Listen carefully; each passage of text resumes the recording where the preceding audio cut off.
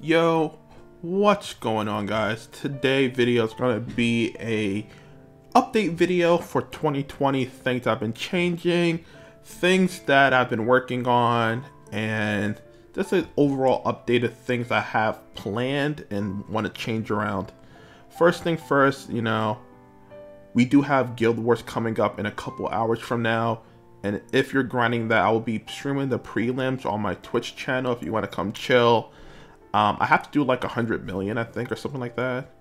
So I'll be doing all of that via EX Plus. So it's going to be like a couple hours, maybe like 5, 6, 7, 8. I don't know. But it's going to be a while before I can finish that. And I have to do it on 2 accounts. So yeah, it'll be fun. It'll be fun. But with that, let's get on to the updates.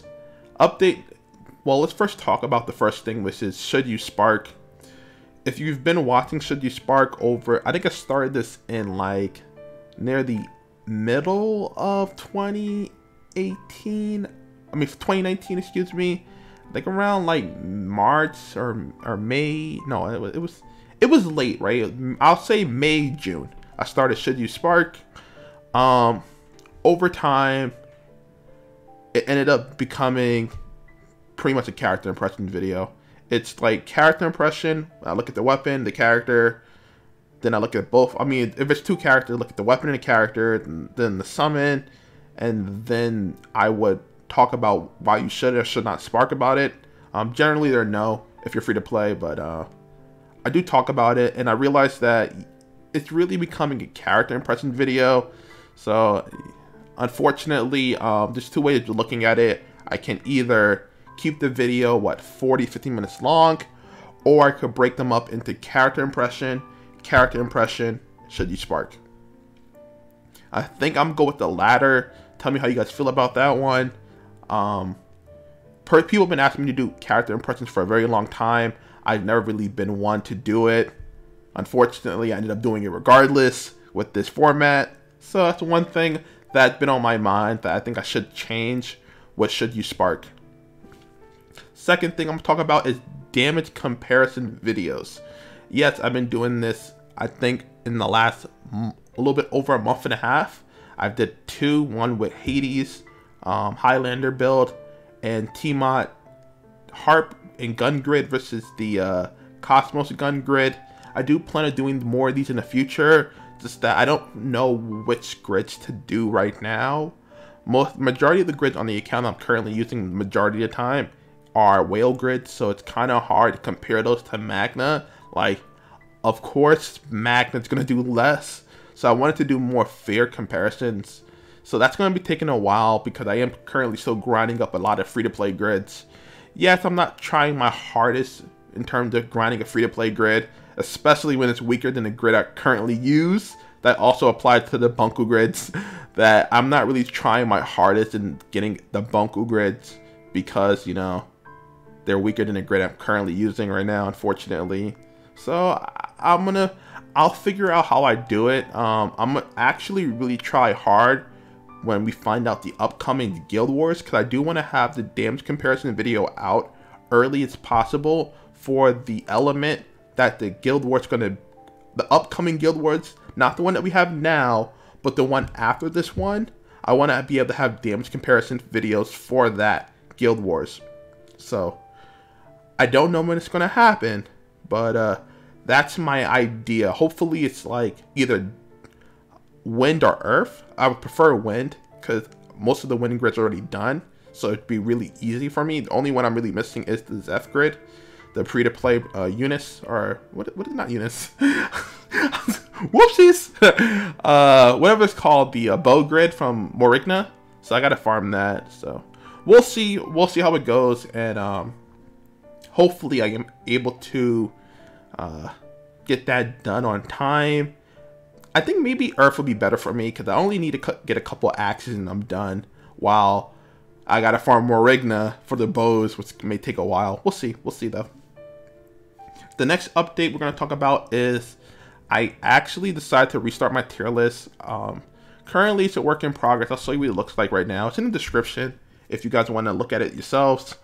Currently I've done Fa high level and I believe Guild Wars EX Plus. I'm currently doing the Proud Plus as well. There's no write-up yet on these, like, elements right now. There's no write-up for the characters and stuff. That's going to take some time, and I got to figure out the layout, how I want to do it. What I was thinking about was just doing a write-up and maybe a video of the character in action and their, like, optimal team. That's what I'm thinking about, but I'm only going to do it for, like, the core SSS and, I say triple S, but core SS and S.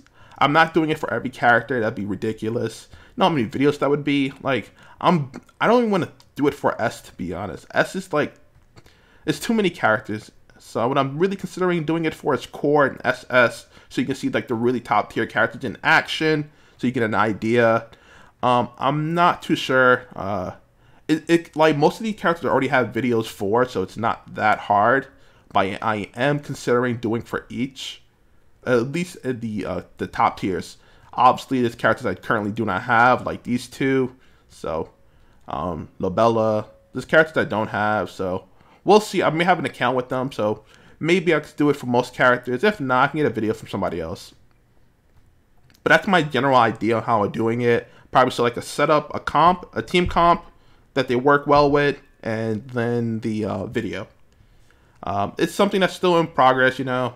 It's not something that I'm gonna finish in like a week or a month or 2 months.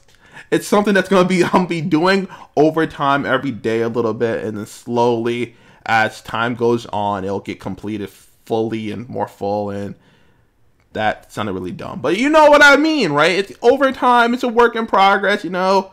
Right now, it's at the baby steps, and when we get there, right? So yeah. And then we have another thing to mention.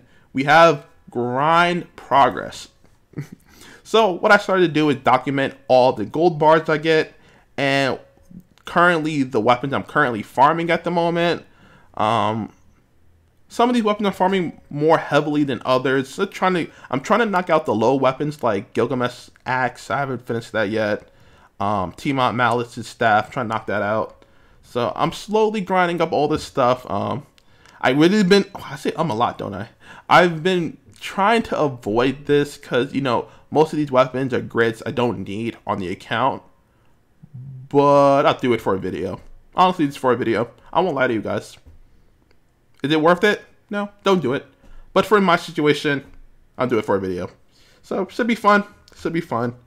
This is 0 out of 20, so this is going to be hell. I heard that they increased the magnitude drop rates, so maybe it won't be that bad.